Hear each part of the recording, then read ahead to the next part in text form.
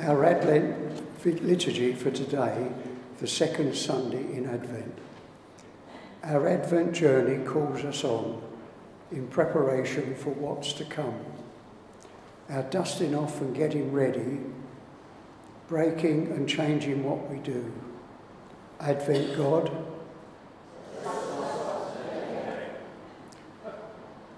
Because we've always done it, doesn't mean that we always must, as our journey makes us think again and change the way we live. Advent God. The challenge is to learn what old ways should be no more, to encounter and experience and be brave in stepping out. Advent God. The more we learn, the more we change. The more we think, the more we grow. The more we dust off our old ways, the more our faith shines out. Advent God.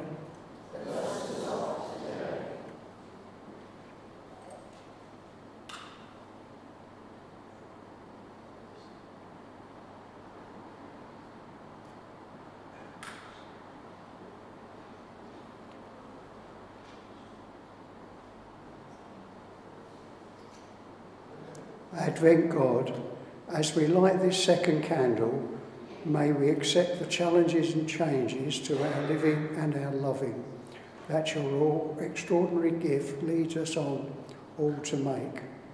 May we be prepared to dust off old ways, learn new ways, and become more Christ-like. Amen.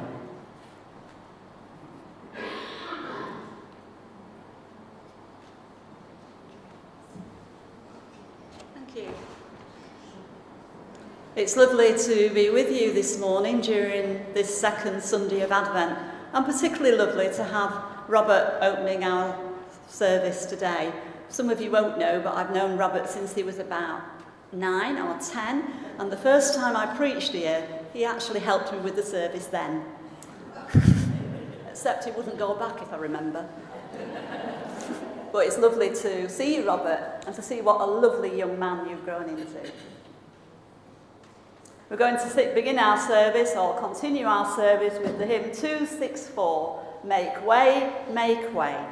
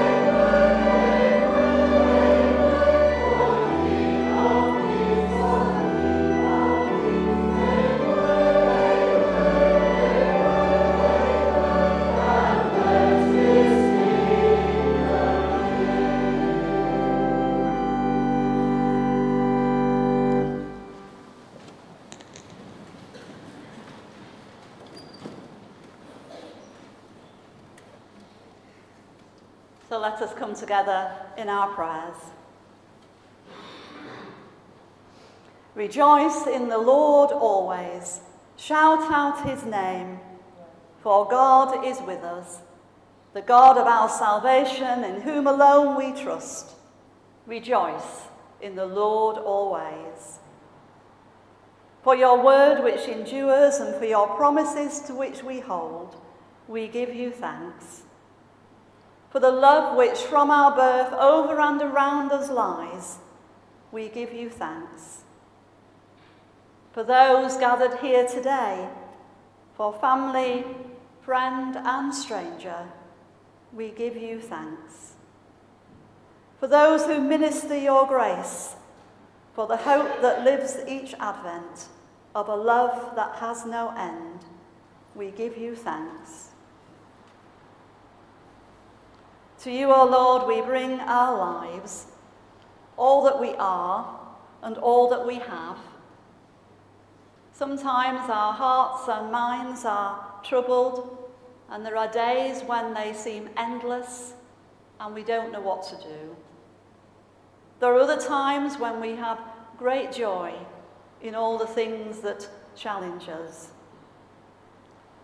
Sometimes we want to be so much more, but use each of us, Lord, according to our ability and our strength.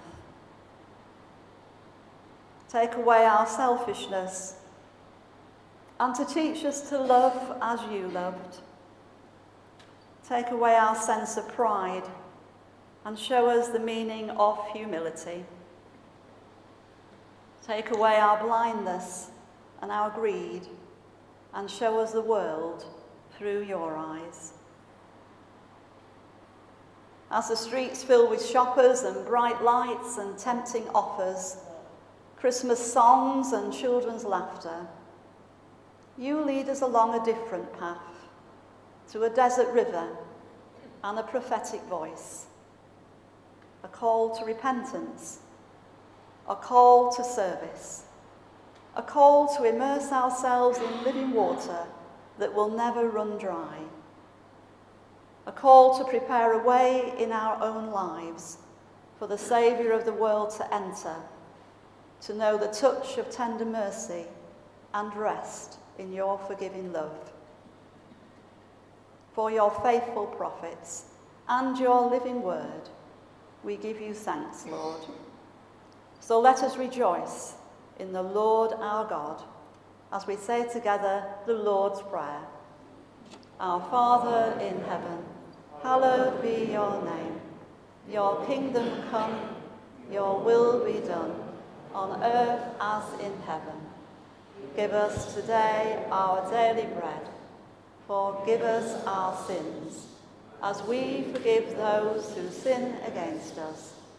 Save us from the time of trial, and deliver us from evil. For the kingdom, the power, and the glory are yours, now and forever. Amen.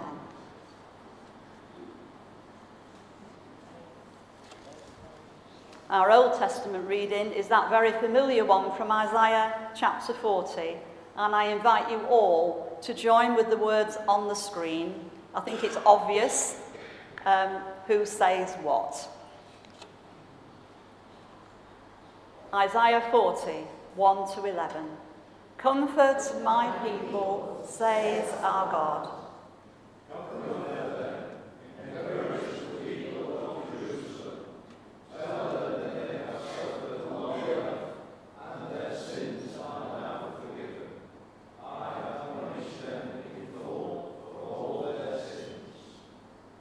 A voice cries out, prepare in the wilderness a road for the Lord.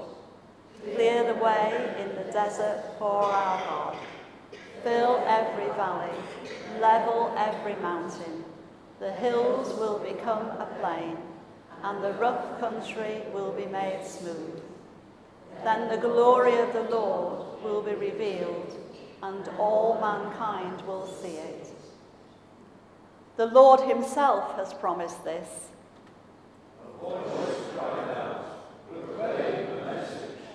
What message shall I proclaim?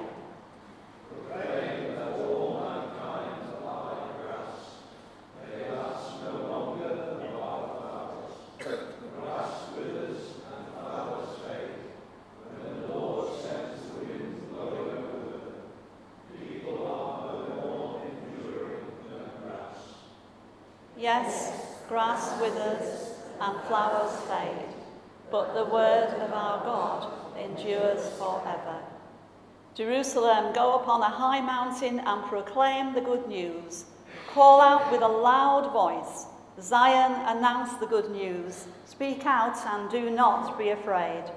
Tell the towns of Judah that their God is coming. The sovereign Lord is coming to rule in power, bringing with him the people he has rescued. He will take care of his flock like a shepherd.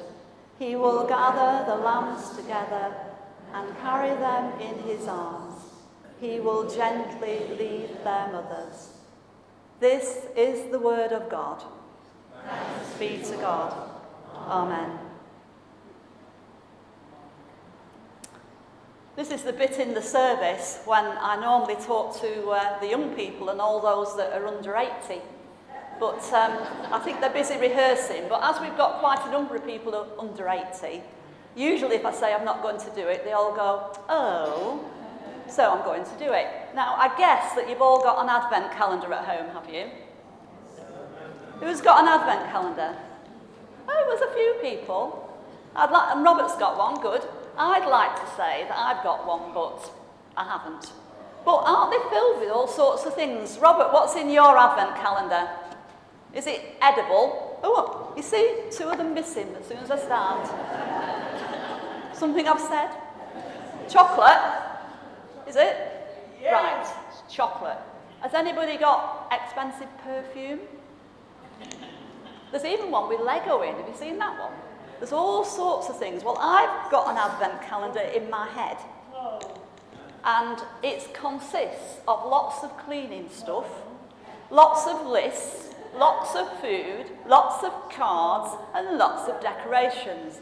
And lo and behold, on day 10, which is the Advent calendar day, I have brought what was in my Advent calendar. And it's my faithful feather duster. Now, the idea was that the children would go around and find any dirt that happened to be hanging about in the corners of the room. But I'll not try it, I don't think, so I don't think it will quite reach. But my Advent calendar, this is very important for my Advent calendar, because I don't put my tree up until I've cleaned all the corners out. Because you know what happens, don't you? Them spiders come down and drop on you. So it's great fun. It wasn't when I had the grandchildren with me, because it does go further, and it used to get into a bit of a problem. But I thought it was very appropriate today, because that Advent liturgy said, dust yourself off. And it's very important that we do that during Advent, because we tend to get caught up in all the things that are in our Advent calendar and on our lists, that we forget to prepare our hearts and mind for Jesus. So as you prepare in your home for the visit, you know what that's like, don't you? You bring stuff out of the loft, you put stuff back up the loft, the more mess than you started with. Just remember to stop for a minute and dust yourself off.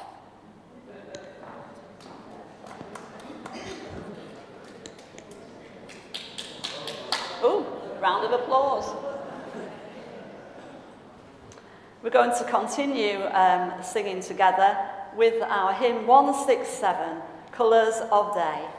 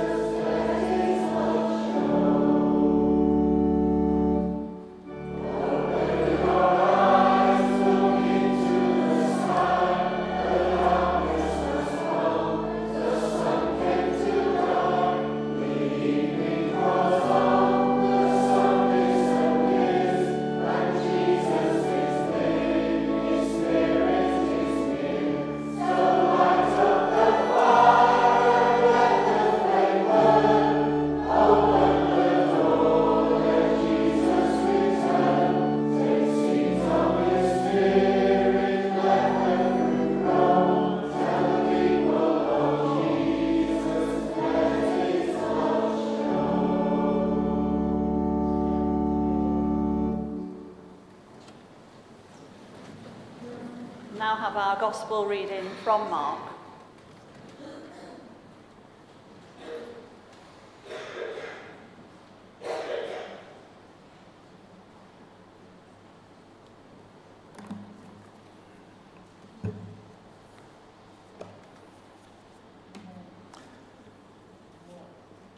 Reading from Mark's Gospel, chapter 1. The beginning of the good news of Jesus Christ, the Son of God. As it is written in the prophet Isaiah, "See, I am sending my messenger ahead of you, who will prepare your way. The voice of one crying out in the wilderness, prepare the way of the Lord, make his path straight." John the Baptizer appeared in the wilderness, proclaiming a baptism of repentance for the forgiveness of sins.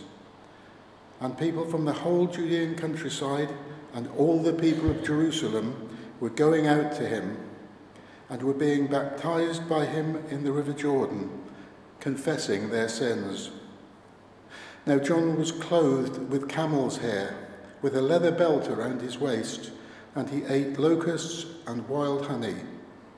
He proclaimed, "The one who is more powerful than I is coming after me. I am not worthy to stoop down and untie the thongs of his sandals. I have baptized you with water, but he will baptize you with the Holy Spirit."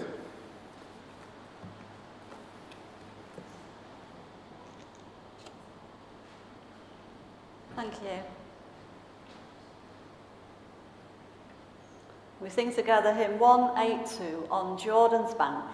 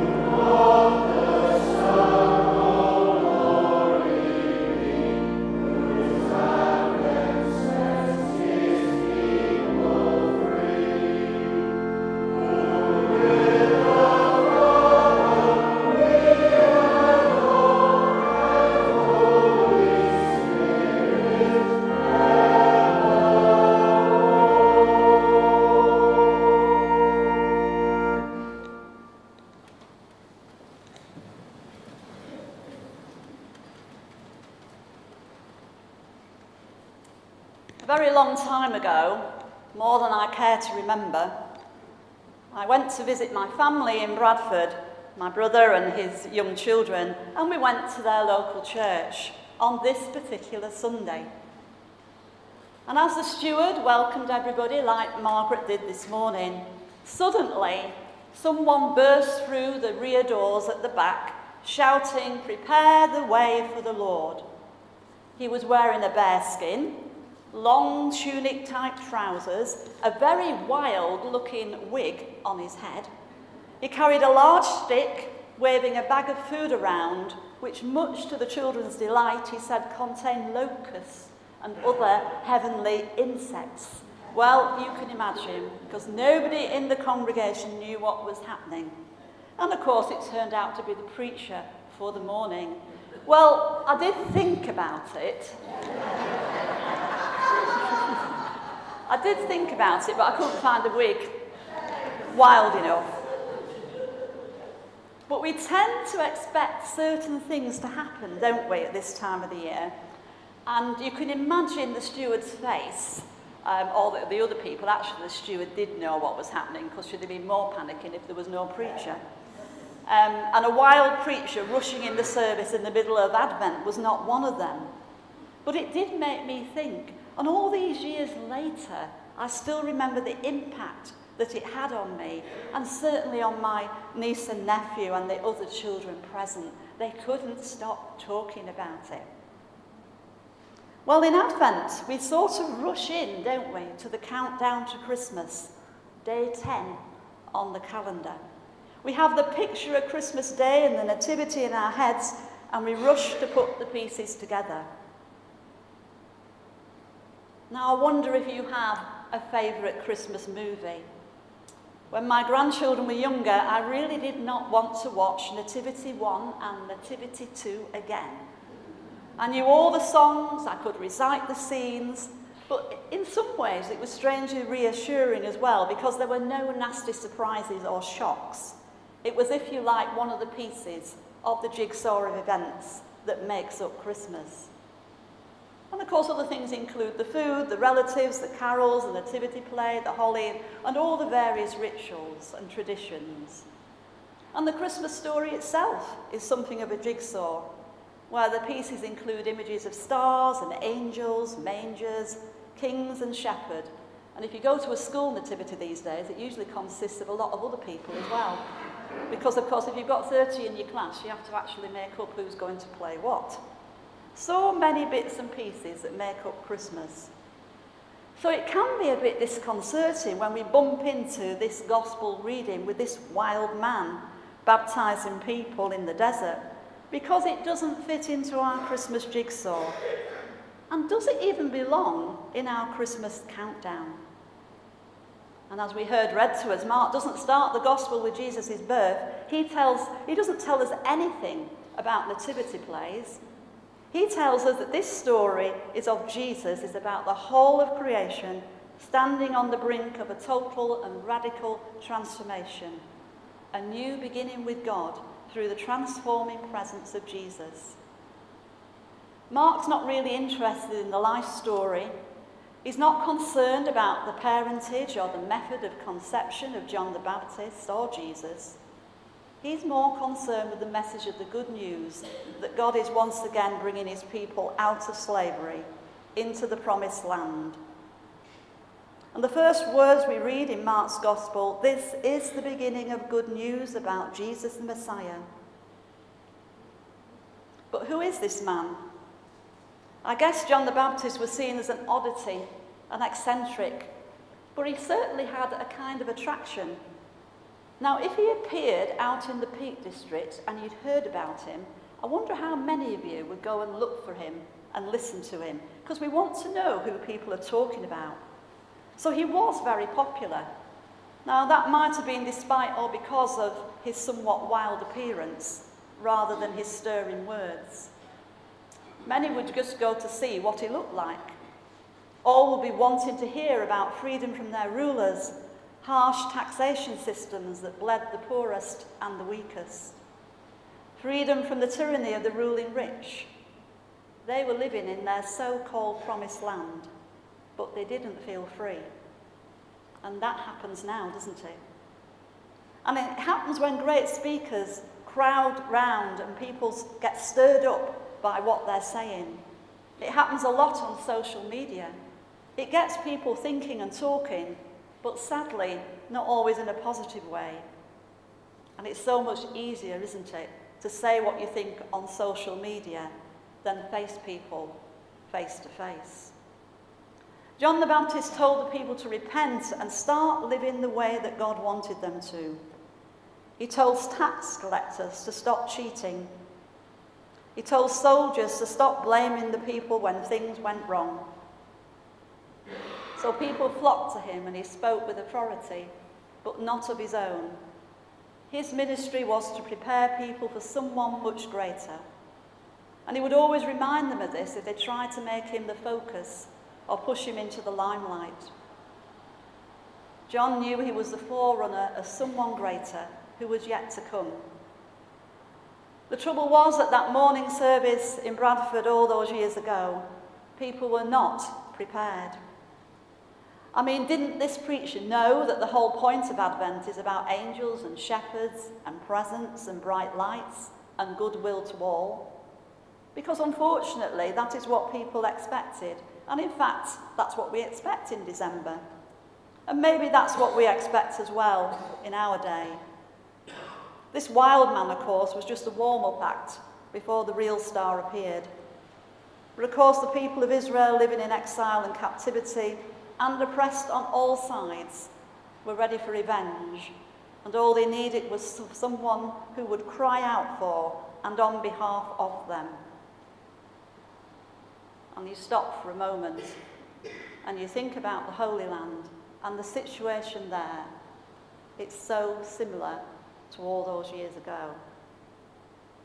They saw it as payback time, and here was just the man giving the people a message of hope, inciting the people to challenge the system, but to do so with justice.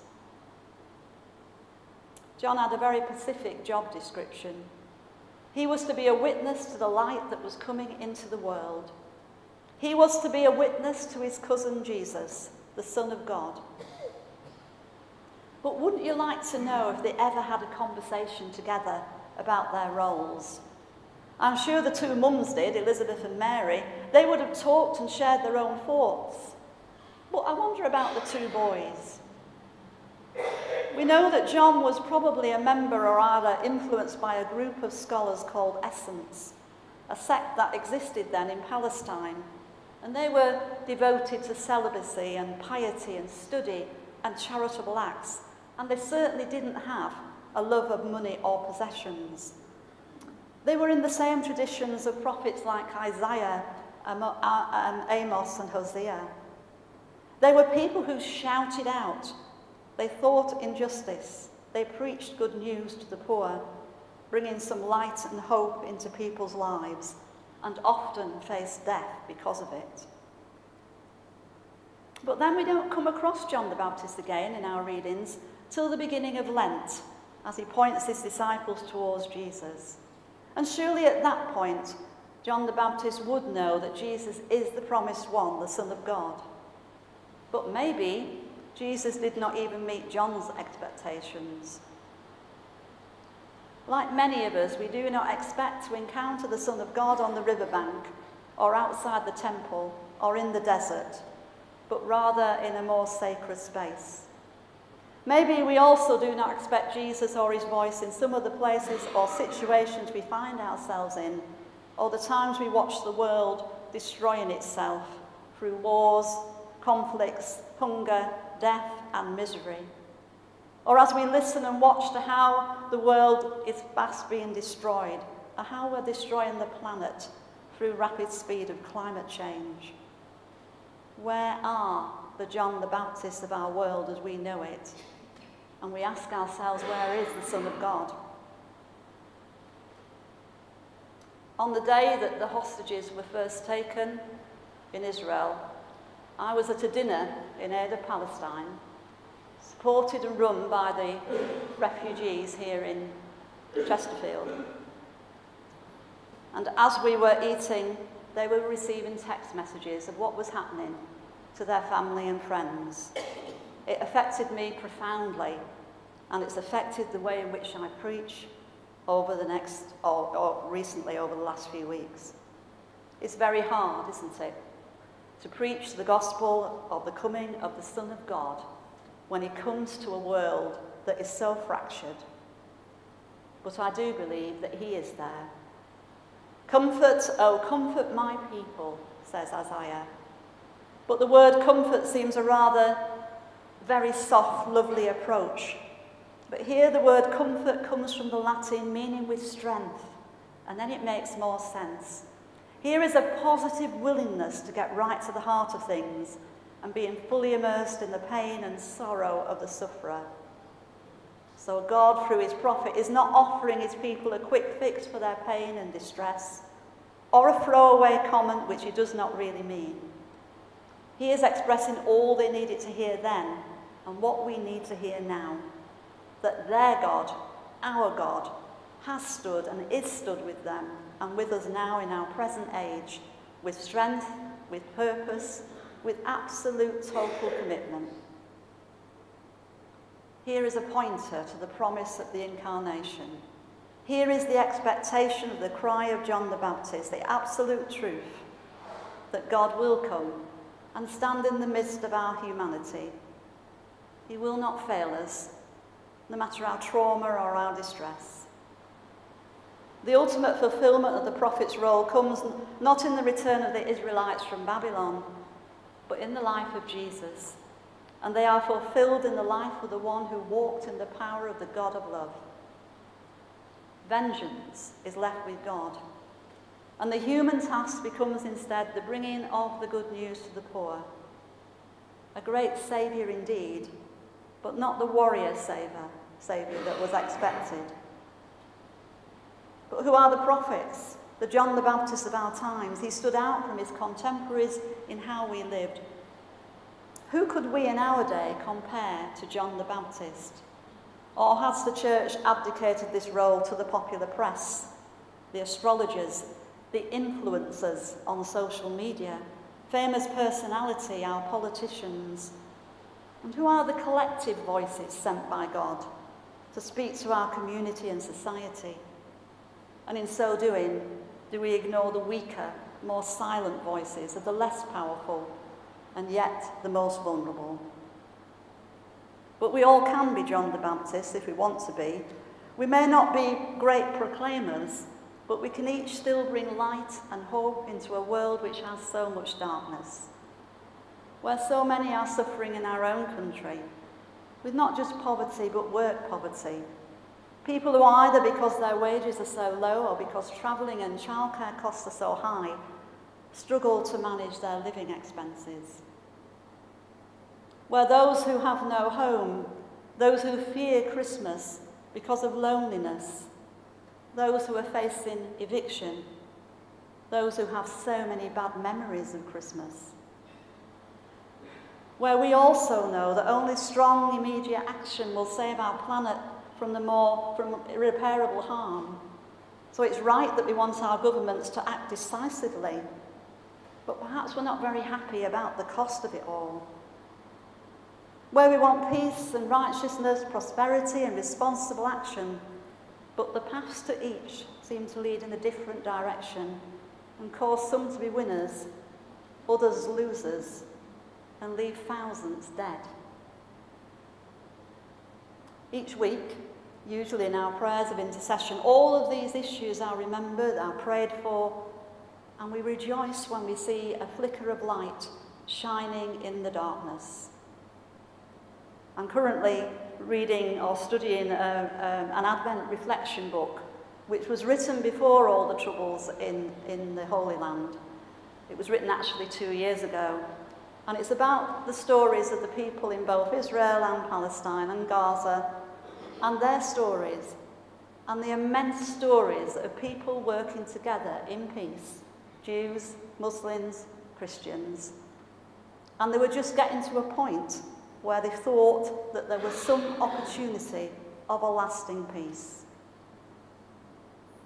But how does all this then help us in our daily living, our daily discipleship of faith? John was in the right location at the right time, but who would have guessed that John would work through the wilderness rather than the temple? God's agenda often looks on paper unlikely to succeed, but it does, and with astonishing results.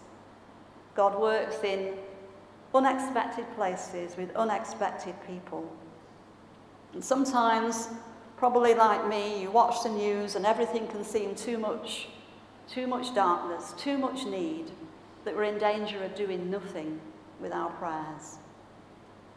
Prepare. Make straight is what the gospel writer says. So what actions can we take that might make a lasting difference to ourselves and others? Are our Christmas preparations during Advent reflecting a deeper preparation for the kingdom that Christ brings? Like I said, we don't have to be great proclaimers, though we desperately need them. But we can speak out where there is injustice. We can bring some comfort and healing to people in need. We can be a listening ear, and we can pray. And we can fight for justice. No one in that church in Bradford expected John the Baptist that morning, and because we become so familiar with the story of Christmas, we can so easily forget its huge significance. You see, we can choose to just ignore the message, dismiss it as irrelevant for this age. We can decide to postpone doing anything about it right now and do things in our own time scale. Or we can grasp this opportunity of mission and be ready for the next stage. God's call is not once and for all, but again and again. He calls his people now to be ready at every stage of our journey of faith, to be responsive to Christ's coming, and to do something about it in the knowledge and the comfort, that strong comfort, that God's purpose will be accomplished in the most unexpected ways. Whilst Advent is a time of preparation, it's a timely reminder of God's patience with us and of his purpose. It's not a time to sit back and do nothing. It's a time to reassess our own relationship with God, not to take this life or God's love for granted, but to live the kind of life that will be pleasing to him. It's a time of opportunity, when the world is actually at least thinking, in a small way, about the coming of Jesus, through nativity, through Christmas carol services, which talk of the birth of Christ. And this Christmas will be so hard in so many different ways, not least of all as the Holy Land wages war around the very place where Jesus came into the world. It was in torment and turmoil and hatred then, with savage, horrific crimes committed. So much so that early on, Jesus was a refugee and had to flee. When he comes again as a baby this Christmas, there'll be nowhere for him to flee. Instead, he'll be born into a broken and a desperate land, where there'll not even be a stable or a manger, but only rubble. Warfare, hunger and violence, as the military on both sides fight for what they believe to be their land. As once more Jesus comes to those who are oppressed. Bethlehem will not lie still this Christmas, and the angels will not be heard, but Jesus will be there, just as he is in all our lives, no matter how we might feel, no matter how much despair we might feel. All we need to do is open our hearts and minds and allow him to enter once more into our lives. Amen.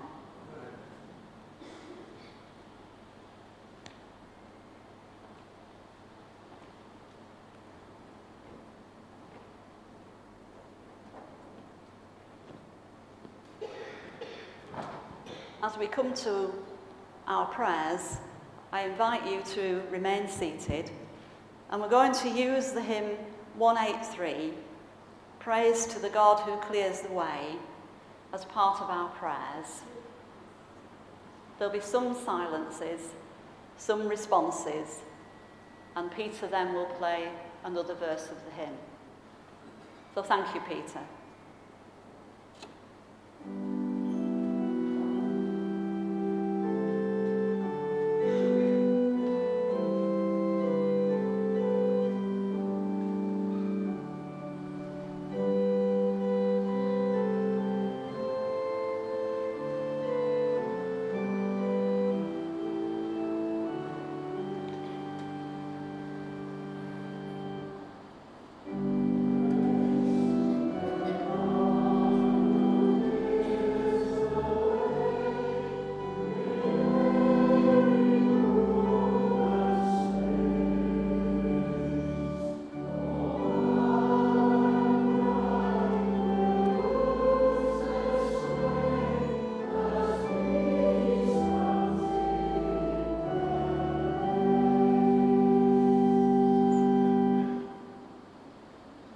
Today, Sunday, December the 10th, is also Human Rights Day.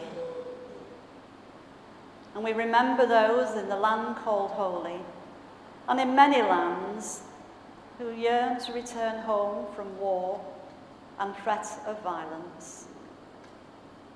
Those who are internally displaced, or sojourners in a strange land. Some living in tents and crowded refugee camps, not just for months, not just for years, but for decades.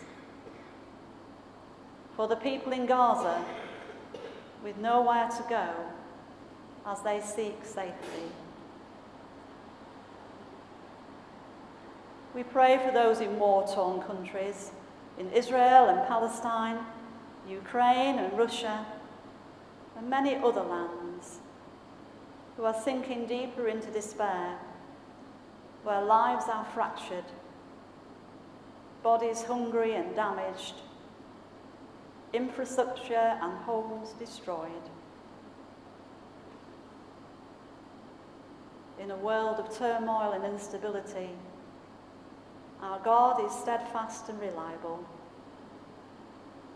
And we pray for all those across the world who have never glimpsed that truth, who've never had a life-changing experience of Jesus Christ, who have never heard what Advent and Christmas are really all about.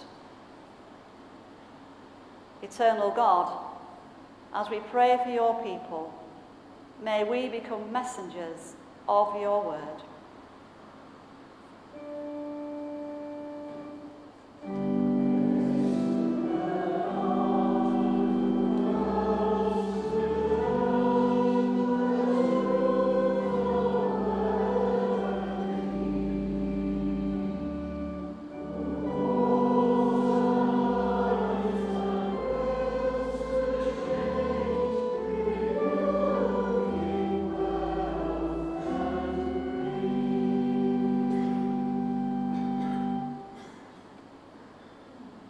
We pray for those who fear the cost of Christmas and the debts that will likely incur,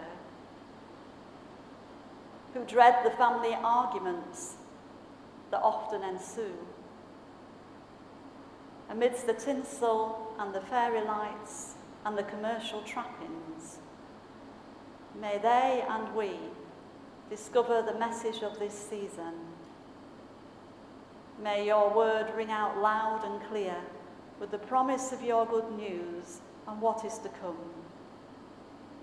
May the significance of a babe born in an oppressed country touch their lives. May they find in you love, peace, and hope for the future. We pray for those who bear the burden of illness and pain, physical or mental. For those who cannot get the treatment they need, whose pain gets deeper and darker each passing day. In the silence, Lord, we bring them to you.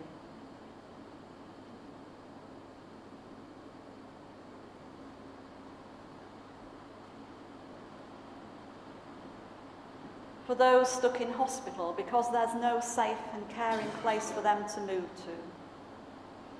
For those who near the end of life are fearful, especially those without family and friends to support them.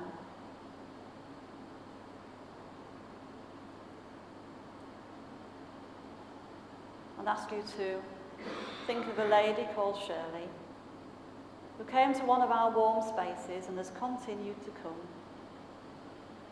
who is very ill, who has little in the way of family, but doesn't want to accept help either. There are many, O Lord, like her, and we bring them now to you.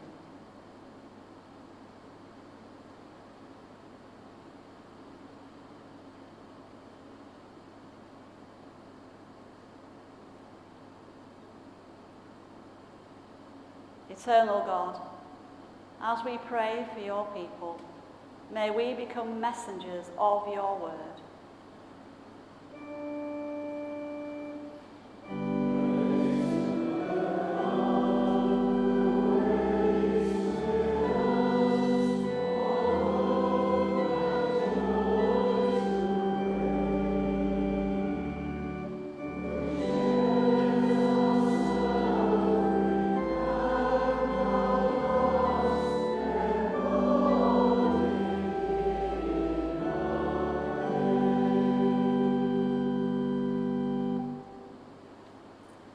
We pray for the lonely as others around them prepare for Christmas, for those whose families are far away and those whose families do not care. May they find the friendly smile, a cheery welcome, a word of comfort and hope for the future in unexpected places. As we prepare for this most holy time, may we put together the pieces of our lives that make us who we are and step into each new day, hopeful of your promises that are to come. May we know your love and find peace and joy and hope. Eternal God, these are the prayers we offer. We are your people, and we offer ourselves to you that we may indeed become messengers of your word.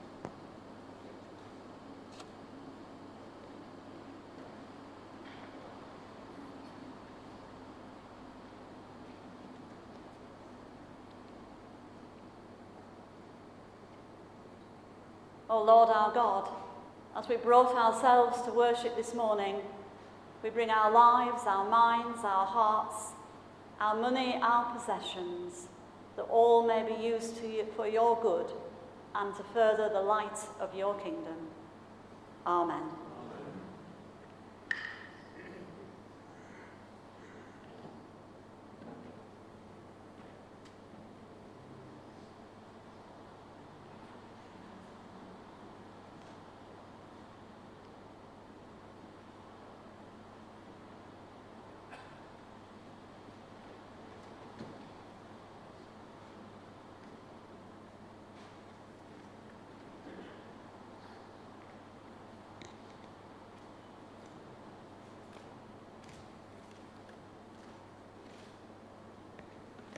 It's been a pleasure to worship with you this morning, and I did mean to say how beautiful the church looks. I don't know who's done all these beautiful decorations, but doesn't it look so lovely and so peaceful? So thank you. We close our worship by singing together 185, Sing We of the King who is coming to reign. Amen.